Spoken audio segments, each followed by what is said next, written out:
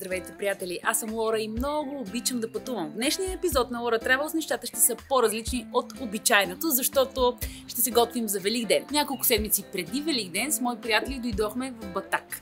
В тази чудесна къща с гледка към язовира ще прекараме събота и неделя и ще си устроим истинско кулинарно пиршество с рецепти, които са подходящи за Великденската трапеза. А това са моите приятели.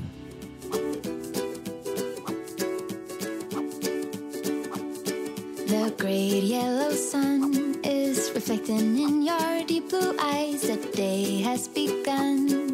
You spin around, you laugh to yourself. And I see you shine in every color, resting your head in my arms. You sing la la la la la la la la. My God, I think I might be in love. Get rid of all your sorrows in the summer city. You'll never feel alone as long as you're with me. Get rid of all your sorrows in the summer city. There's no place on earth I would rather be.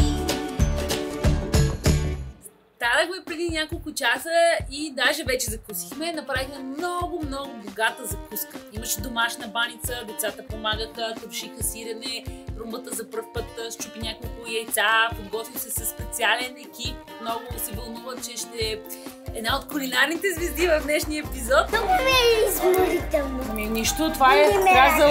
Абе, да те боли. Аз много му се радвам, много е сладък. Ади помага също доста. Ядката ряза ягоди. Васко естествено направи страхотни яйца, много вкусни. С чушки сиврия и домати. Имахме и богатство от плодове, боровинки, и ягоди, и любимото ми добре озряло манго, кафе, сладки приказки. Пак да кажа, нали, заради оператора, аз съм шофирал в Истанбул, в Париж, на кръговете и от Невада до Ню Джерси. А това къде е? А Цигов Чарк тук. Закуската беше прекрасна и се зарядихме с много положителна енергия, за да може да продължим с кулинарните пиршества в този ден. Енцеските малко са суги, ама... Ей, той е миш-маш, не мога да си го разделя. Много. И накрая, естествено, приключихме с кафе.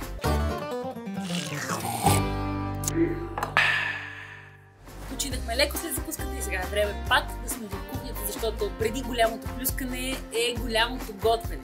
Всички ще участват и много се радвам. Хайде, Чарли!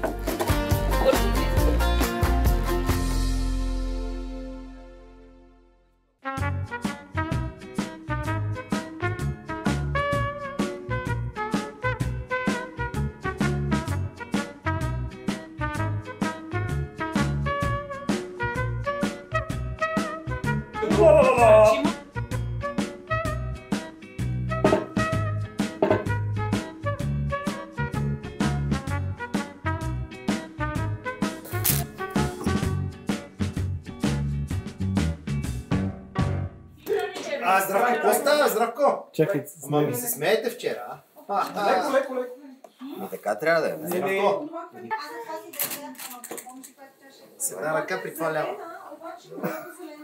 Едно такова готвене не може да започне без балончета. Не такива балончета.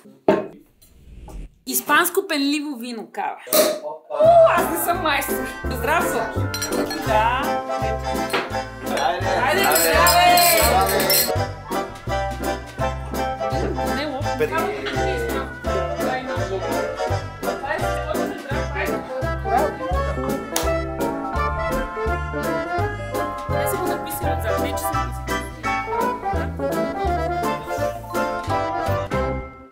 Основното е Агнешко, което е безкостен бут, който може да го видиш ето там. Онзи ден му махнах коста, онзи ден, вчера всъщност. И сега ще го намажем с смес от заквасна сметана, подправки и така нататък. Картофи отдолу и го мушкаме във фурната да си се пече, докато правим другите неща. Това е най-лесната задача. После има и гърдична от твоята задача, да. Картофите са вкусени, след това ще сложим месото. Може да, по-хубаво. И гръбчето и пригласяваме с сол, с черен пипер и... Какво мазнинка ще сложим ли? Да, бе, разбира се, сметаната. Ето я. Виж, има ли сол навсякъде? Има сол. Сигурен си. Никога не съм правил с това. С сметана става много добре, тя е заквасена.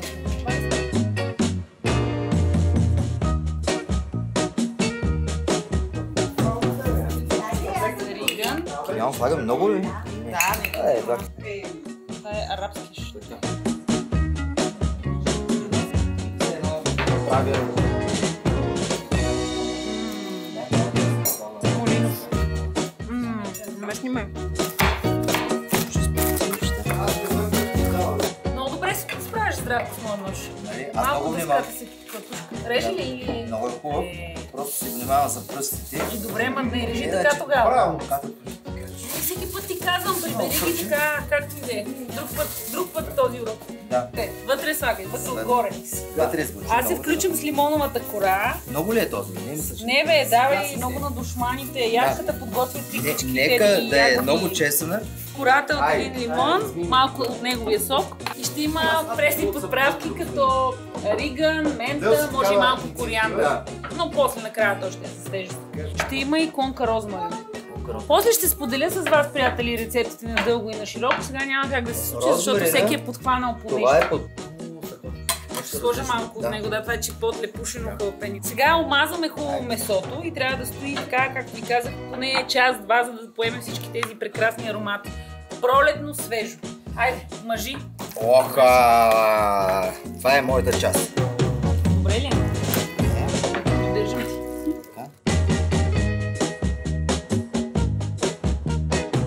Значи миналата година знаеш колко много сол сложи, а сега пестиш. Ами ще отказах, че не го слагаме, нали? Да, ма беше добре. Без да искам да сложиш много сол. Още ще трябва. Още ли? Или да, ако сега не го вкусим, после ще стане плачевно. Ще трябва и лимон, киселина, сметаната ще го направи сочно. Айде. Богато. После теглата част да го сглобиш на рула. От бута извадих две парчета. Едното е по-тъничко, по-мазничко, а другото е по-сухо и има повече съединителна тъкан. Сега Здравко ще ги направи на руло, като тънкото ще е отгоре, защото е по-мазно. По-трудно ще ти е, но това е положението. Виж сега, Лорче, за мен трудно няма. Да, аз ти помагам. Ето, айде, аз ще си цапам. Чакай, искаш да се цапаш. А това са парчетата от обезкостяването, защото този път не се справих много блестящо с това нещо. Ако може да чакай да ги оберем, не мога, не. И сега предлагам ти обаче да е на тънко, за да се изпече по-бързо. Сложна работа. Ще сложим рулото, което Здравко направи, в хартия за печене, която ще е покрита с фолио, за да може да запази формата си. Но първо зехтин на дъното. Да. И за да не залепи толкова. Така или иначе, когато има сметана, може и да си позалепи леко, но ето така. Да. Аз слагам и малко сол, защото наистина не сложим много според мен. Готово е, давай. Няма ли го размаеш с пръст? Не. Добре, айде. Така? Не видяло. Видяло. Тук се разлисти обаче. Ще го правим, веднага, леле. И всъщност фолиото ще го стегне много приятно. Трябва да е като бомбон. Може да се завържи и с конец, разбира се. Аз не съм взела. Доста неща не съм взела, но пак ще се справим. Фолиото не ми стига. Направо. Скоро се прави. Как какво бе, Руба? Великденска трапеза. Агне, ядеш ли? Печено агънце. Не знам за какво говориш. Я да ми моля се удариш пак. Я пак, ама не толкова силно.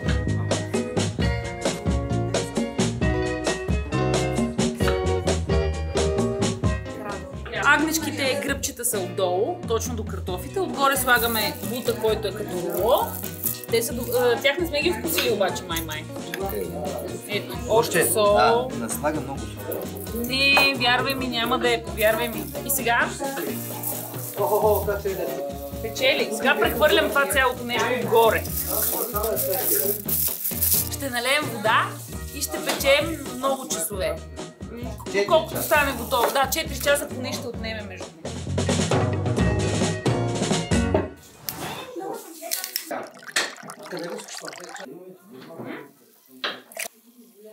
Плами, донеси ли ми чашките?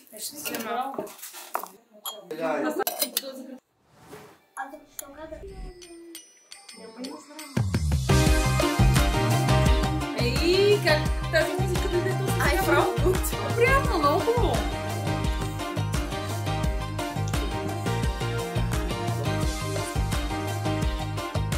Докато месото се пече, правим гарнитурата. Кускус, към който ще има моркови метнати на грил също. Ще ги вкусим с?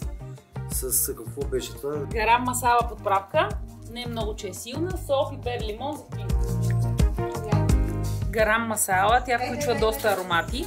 И наистина, всеки микс е различен, но има със сигурност и индийско оръжче, има кимион, както ти казах, канела, джинджифил, карамфил, виждаш ли комбинация, кориандър. Стига бе!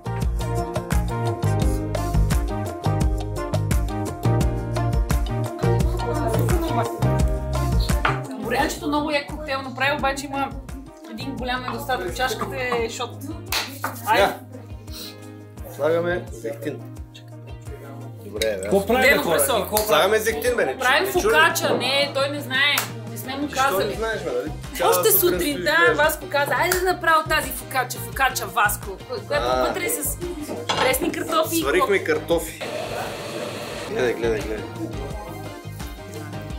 Сварихме картофи. Сложихме вътре. Ма дай да видя тестото, да виж къде си го върнал. Виж го, гледай. Сварихме картофи. Намачкахме ги. Сложихме зехтин. Сложихме сол, мляко и мая. Оставихме 2-3 часа да втаса. И сега слагаме зехтин. Друго ще има ли? Розмарин, нещо си? Може да сложим розмарин, може да сложим каквото си иска. Сол ще сложим ли?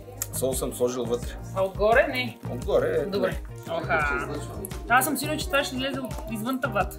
Ще излезе 100%. Ние сега ще го оставим още един час да втаса. На топличко. Да. Това е добре, че се нави да правиш фокача, защото аз не донесох много хляб.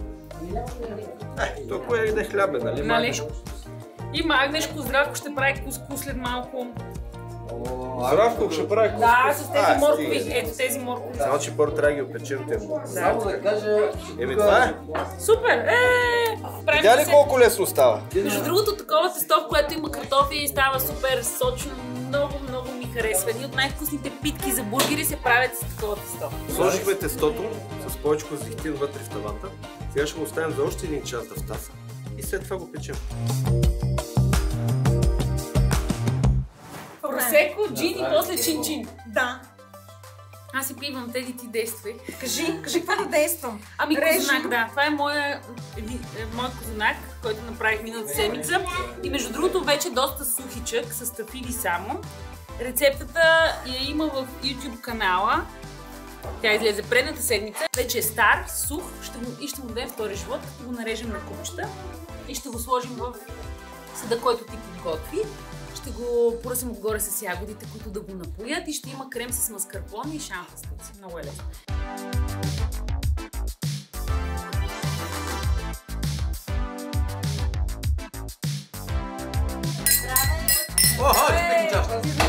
Така ли?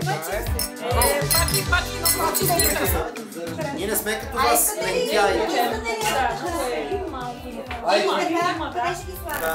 Шесторък я шива. Айде, после ще ти ги донесем. Нещо сте го объркали. После ще донесем другите. Те ще останат след половин час. Хайде, аз ще си стина.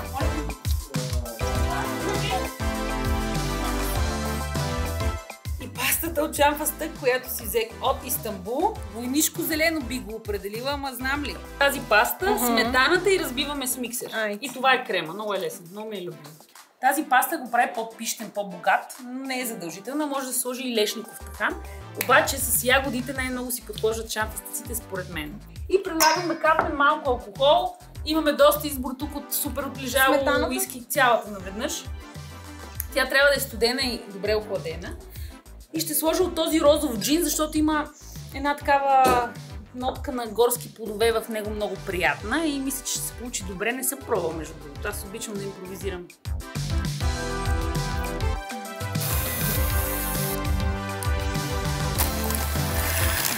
Малко от ягодите, но е доста сух. Ако е по-течно, ако е по-течен десерта, като го гребем с лъжица, ще е по-напоен, по-вкусен и по-грозен. Което на нас не ни пречи.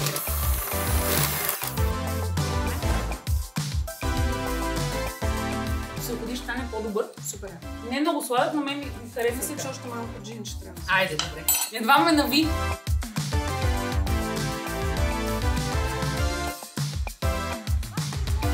Само с мента, захар и ванилия. И сега най-лесната част.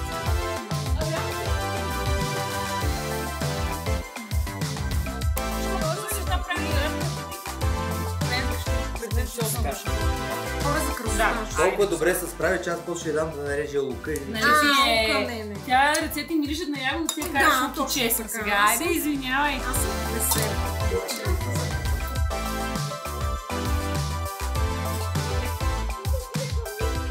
Шилони трябва да изглежда много точно, много добре. Супер. Ами това е. Готови сме. Много красиво стана, много добре. Сега трябва да стои в ходилник, за да поемат кухнайка всички екстра.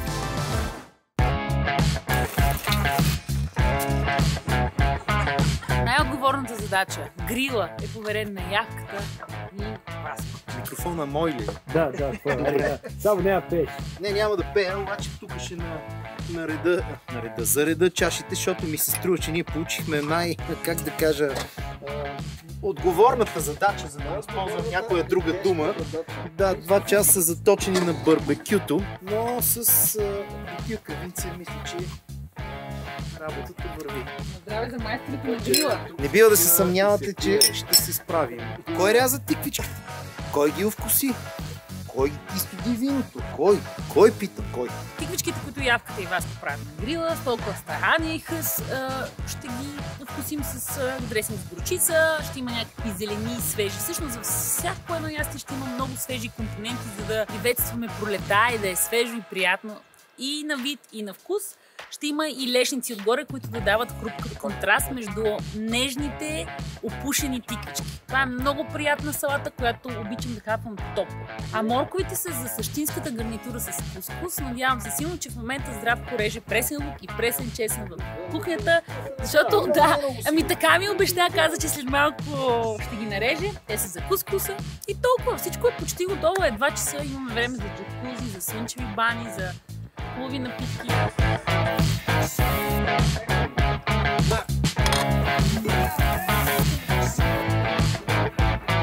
Ги отстрани.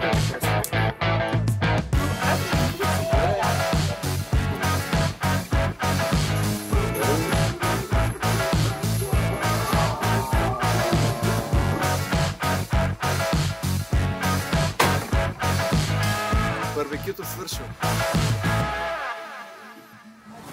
Благодаря. Здраве! Снима!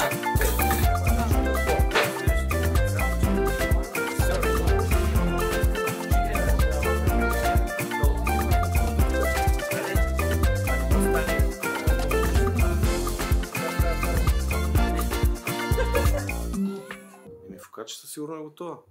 Как сигурно е? Не си сигурен? Не съм но кой прави, бе? Не знам. Някой Някой прави. Ми служи някой тук в пачката. Провери, Ще ли? Май добре.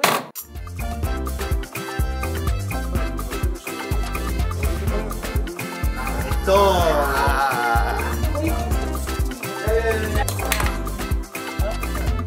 Почти е загряла водата. Децата трябва да ядат на бъв. Трябва, че ние не можем. Бидеш и хапки за децата, бе? Да. Страхотни са. С пармезан, много набързо направени и сос от майонеза, кисело мляко и пушен пипер. Дали за децата, бе? Може само да опитам. Йови! Да.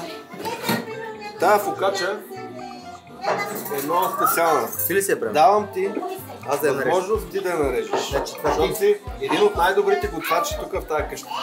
Така Не е. може случайен човек да нареже тази фокача. Чакай се. Сега Шилев ще каже, пак трябва да го изрязваме, пак нямаме кадри. Ти го направи като за кокошки, бе, Здравко. Защо така режеш, бе, човек? Аз с този нож вътре беше повдигна. Чакай! Как с дъбата с моя нож? Му казаха, че не е това, върнах един и казаха. Направо ти попитаме. Ей! Ето, аз го махнах. Аз си мисля, че не Чакай да видя сега. Чакай. Той да видя. Добре, чакай. Що не ми казваш, че аз питах за зоната. Не, бе, то не е моя, бе. Абе, аз от там. И А двете. този твой ли? Аз съм този. Аз получих Добре. вече на то било фалшивата бълга. Искам и аз сега. Добре, да същата дръжки. Малко трябва още да се пече.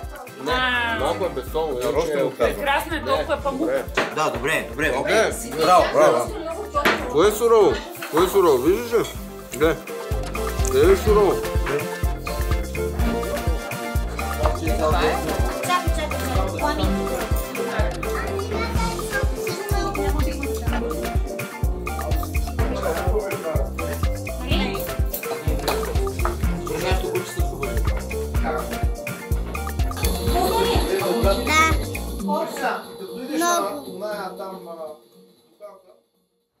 След като децата хапнаха пилешки хапки с млечен сос, сега с Здравко правим кускус. Гарнитура. Кускуса? Колкото е кускуса, толкова е врялата вода. Слагаме я вътре. Чакаме да... Име сложил съм и сол. Сега да не е... Слагаме отгоре това нещо да... Водата е повече личи си, но нищо няма да те издава. Сега слагаме прозрачно фолио, след 2 минути ще е готов и бръккав, а през това време зелените, които наряза ги, нали? Нарязал съм. Имам ти добери. Ще ги запържим в доста масло. Слагаме вътре кускуса да се разбъркат мазнината с зелените и после още много свежи билки, които решиш ти ще ги избереш. Тук това е лук и чесън пресен. Запържаме в масълце, имаме масълце останало от предишни неща. 2-3 минутки. Нали така, Лорче? Ти разбираш ли това? Как? Сложил съм и малко сол. Бая сол ще изведем тия дни. Готово е да не изгори. Няма да изгори, Лорче. Аз съм правил за пръшки. Не за пръшка. Нищо ли е подобно? Я? Пръхкав ли е? Маслото си му целя водата. Аз ти казах, ти каза, че е повече, ама аз съм е мерил. Пусни му това, че излезе малко. Охуа! Лорче, малко беше маслоце. Аз не знаех, че... Дай още малко маслоце. Слагай го всичкото по-добре. Така, почти сме готови с гарнитурката. Сега, Лорче, див чесън. Идвам! Давай. Или левурда. Левурда ли му казваш? Или левурда, както искам чесън си. Аз искам на едро да се усеща. Бях приготвила изпанак, но той не издържа. Не издържа дългия път до Батак. Давай ти си. Леле, е страшна буря навън, затова ли сте на път такова?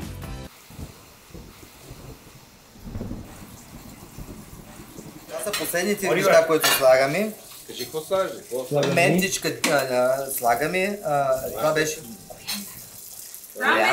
Колиандър сложи под това и още малко заради тебе. Бейби гусиник. Още вика слага от всичките, ама то не трябва баш от всичките, нали? Ей, да, вярно, слушай. Защо трябва да го пробва? Не може някой друг да го пробва. Добре. Това е работа. Едно пакетче на злоти. Консистенцията е пост. Това го знам и друг път си казвам. Свеже, да, много е добре, леко да се лее. Супер е. Дай да го опитам аз. И не става лъжица. Тя е моята, бе. На мен ми харесва сол, му липсва обаче. Сол! Как то се скрини ужасно? Ама аз не знам, че снимаш, бе. Стига с... Ама мисля, че свършихме за деня. Хубаво ли е? Много е хубаво, но по-добре ще е. Сега ще извадим Агнешко. Така, къде да го сложа? Охо! Корк! Сега знаеш ли? Потьо! Сега виж колко е сочно. Да, ще го бърнем обаче. Не е сурово, страхотно. Специална сол някаква. Това е вече второ-трето маслъце не е. Сега Агнето обича масло и зехтин. Не, помънеш. За последно завършваме топлата салата. Тиквичките, чушките на грил ще ги вкусим и ще ги поръсим с лещници. Дай да режем. Тиквичките трябва да се нарежат на по-едри парчета или каквито Баско реши. Лещниците също да се накълцат, както ябката реши.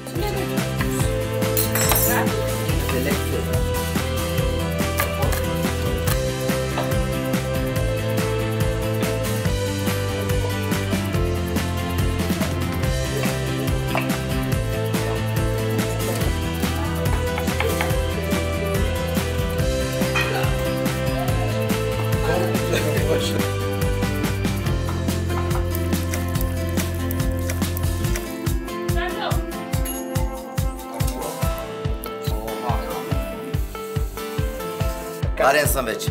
Гладен съм.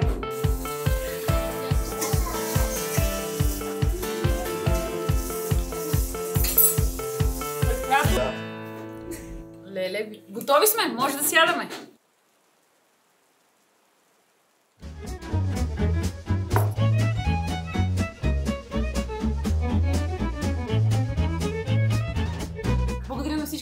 включиха в готвене, в пиване и сега най-веселата и приятна част, надявам се, хапване. Голямото плюскане трябва да започне сега.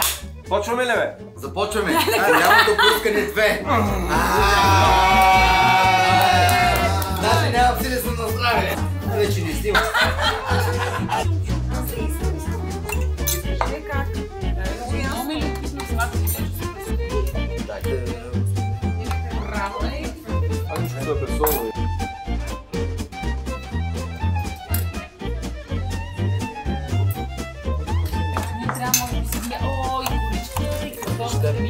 Къде го излеш? Шалот? Хайде да се чуем. Нали? Гледай сега, това така си.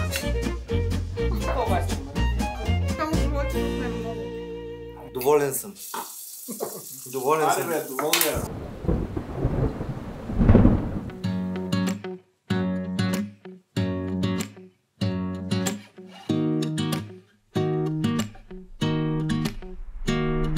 Ядохме, пихме, веселихме се, Чарли умира от студ и ние също решихме да се държим мъжки, докато Миро снима. Какво да се прави? Здравко, ще кажеш нещо за финално? Ще кажа, че беше много хубаво. Продължавайте с тази инициатива, да наканите всеки път. Може и да ни го правите един път годишно, по 2, по 3 пъти. И някъде да е по-топло място. Надявам се видеото да ви харесва, приятели. Ние си изкарахме много добре тук край язовир Батак. Не че стигнах до него, а тук го гледахме. Пак се е готино. И така, благодаря на всички, които се включиха в Голямото Плюскане 2. Дали ще има 3, ще видим, силно се надявам. Чао до скоро! Ще има, да. Чао до скоро! Аз съм Лора и ви казвам приятен път. И да не забравяйте да се абонирате за канала ми, да споделите видеото с най-близките си хора и да го харесате, ако все пак ви харесва. Чао!